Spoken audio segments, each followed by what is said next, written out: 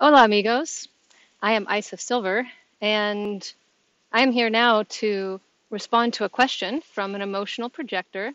She is new to the human design world and considering a Living Your Design course, and was also interested in gene keys. And she wasn't sure, which way maybe she should go.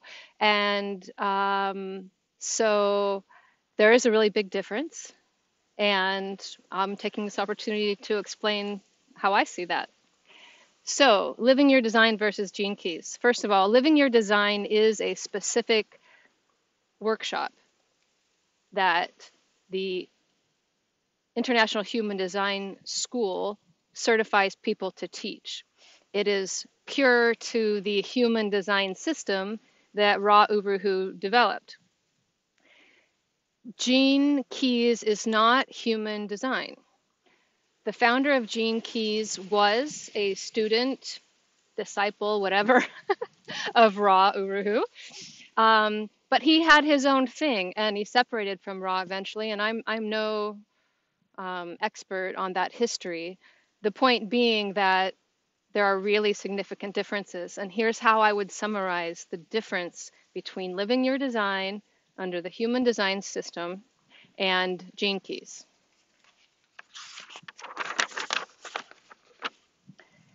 It's mechanics versus poetic mental masturbation. Is it, does it feel good to masturbate with poetic words about yourself? Yes. Can it help you? Yeah, maybe. Uh, does it miss everything that's practical about the human design system? Yes, from my perspective. So in living your design, in that workshop, there's some really core things that we learn and experience and support each other through. And it has to do with nine centers, right? We're nine-centered humans. The self versus the not self, all those open centers, got a lot of not self things going on, all that conditioning from life, things like that. Strategy and authority, the way to guide yourself, the way to let yourself be guided through your life with less resistance, because your mind is only going to bump up against resistance. And deconditioning, getting rid of, well, trying to clean out some of the gunk acquired in all of those decades of living as if we were all the same, because we're not all the same. We're all completely unique. It's the science of human differentiation. So let me give you an example of what mechanics means when I say that, because it's not philosophy and it's not a belief system, right? So here's an example of some mechanics that we review in Living Your Design. There are nine centers in the body graph.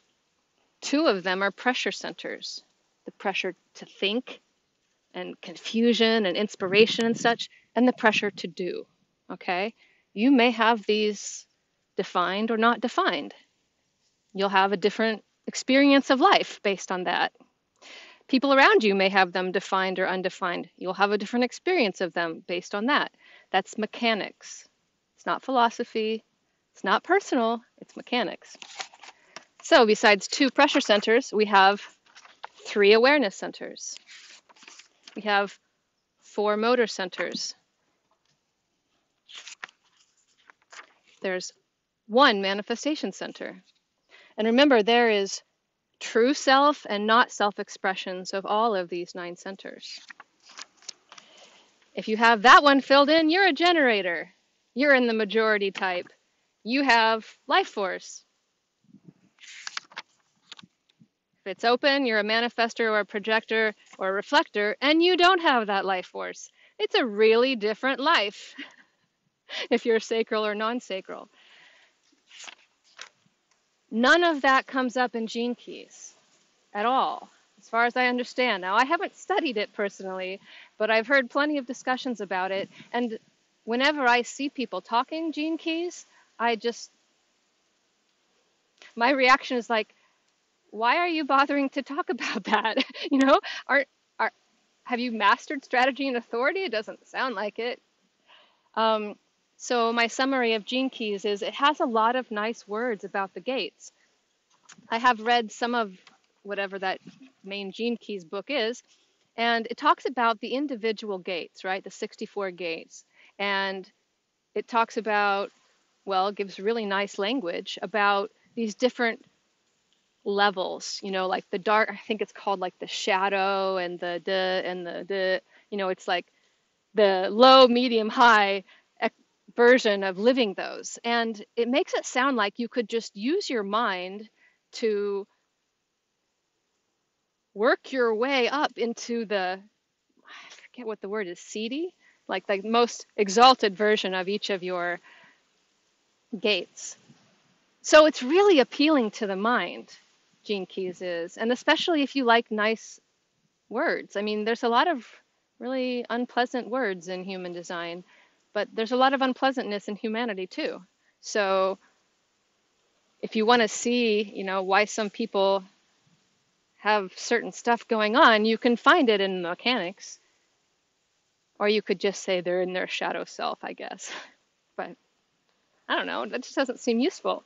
So my advice to everyone considering human design system versus Gene Keys is to learn to live as yourself, as your type, your aura energy type, by your authority. Living your design workshops are designed to catalyze that. It's not the only way. Then maybe, once you've really got that down, then maybe take up the Gene Keys book in order to understand at more depth what's going on at that level. But to get lost in the poetry and not gain the benefit of the mechanics would be a shame, and I wouldn't want that for anyone. So I've said my piece.